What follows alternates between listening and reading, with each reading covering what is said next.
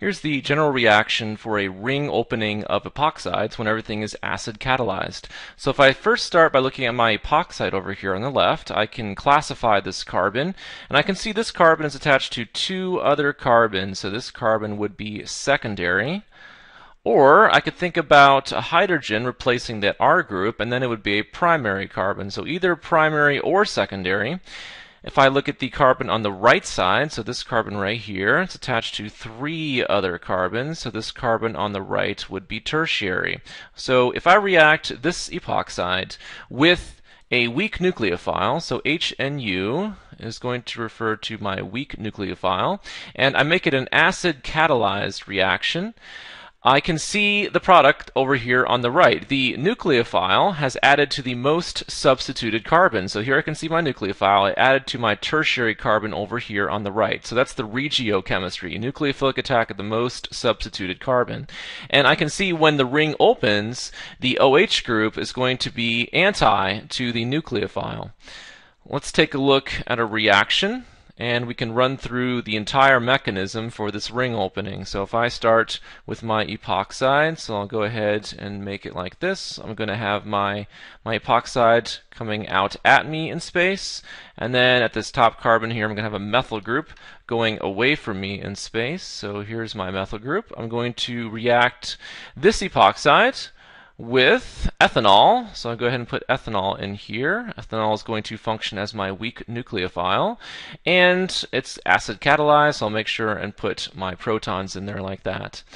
Okay, let's go ahead and redraw the epoxide so we can see it a little bit better. So we're going to be looking down on our epoxide like this. So therefore, the oxygen is going to be up relative to the plane of the ring.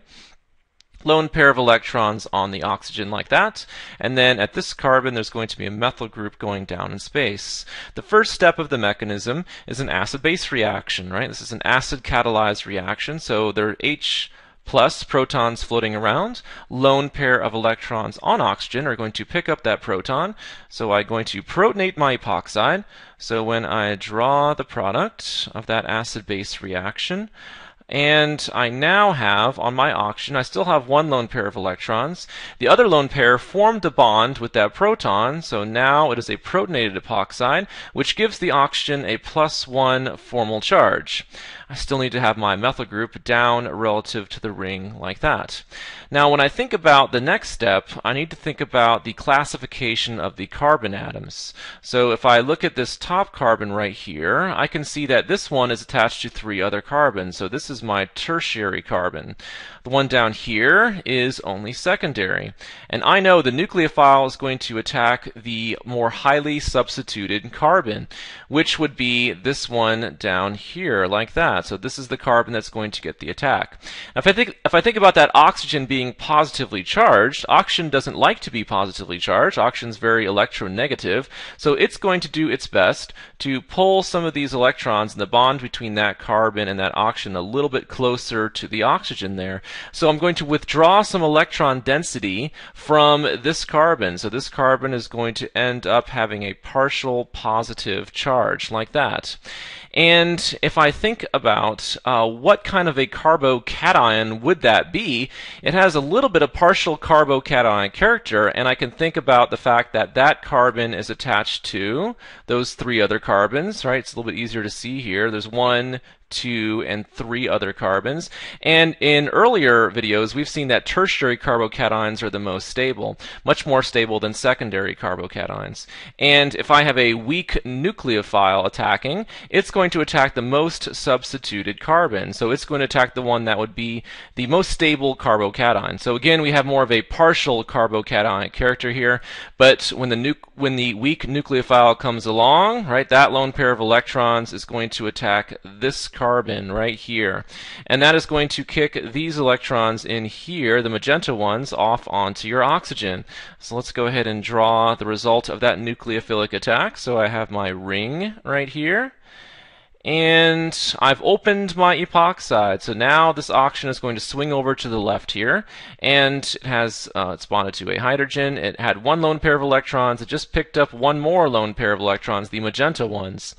And in the course of that nucleophilic attack, the methyl group that's down relative to the ring here gets pushed up. So the methyl group will end up relative to the ring. And I have a lone pair of electrons from the ethanol molecule that are now bonded to this carbon, so I can go ahead and show those electrons. And there's an oxygen, a hydrogen, and then two carbons, and then there's still a lone pair of electrons left in that oxygen, which gives that oxygen a +1 formal charge. So let's just go ahead and highlight those electrons really fast. So let's see, I'll make them red here. So these electrons right here, those are the ones that attack the carbon, and those are the ones that formed this covalent bond, like that. So we're almost done. The last step will be an acid-base reaction to get rid of that +1 formal charge on the oxygen. So another molecule of ethanol comes along.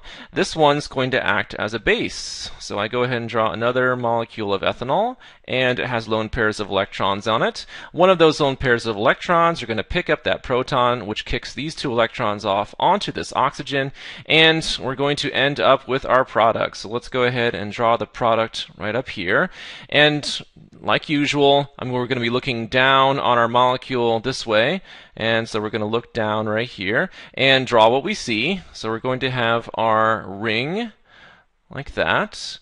And at the top carbon, which would correspond to this one right here, I can see that there's a methyl group coming out at me, so I can go ahead and put my methyl group coming out at me like that.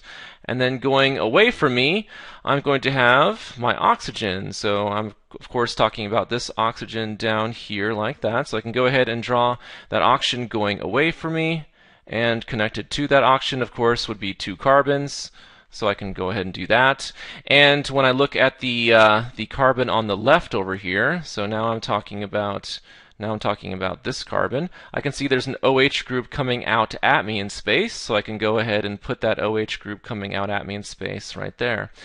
So that's going to be our product. So again, I went ahead and showed, I can go ahead and put my two lone pairs of electrons on that oxygen, because I showed that proton being removed in the last step of that mechanism there. So let's look at the stereochemistry, and let's first start with this top carbon here. So I go back to my reactants, and I look at this top carbon, and I think about the fact that I have a wedge to an oxygen, right? So oxygen's coming out at me, and a carbon's going away from me in space. When I look at my products, right, this would be the carbon that corresponds to that carbon. It's the opposite, right? Now I have a carbon coming out at me in space, and an oxygen going away from me. So that's inversion of configuration. So at that top carbon there, so at this carbon right here, I'm going to get inversion of configuration. So inversion of absolute configuration here. So let me go ahead and write that. Inversion of configuration. Okay, so there's some stereochemistry involved. And when I look at the other carbon, right, so when I look at this carbon down here, I can see that there's an oxygen coming out at me in space. And when I look at that carbon for my products, I see there's still an oxygen coming out at me in space.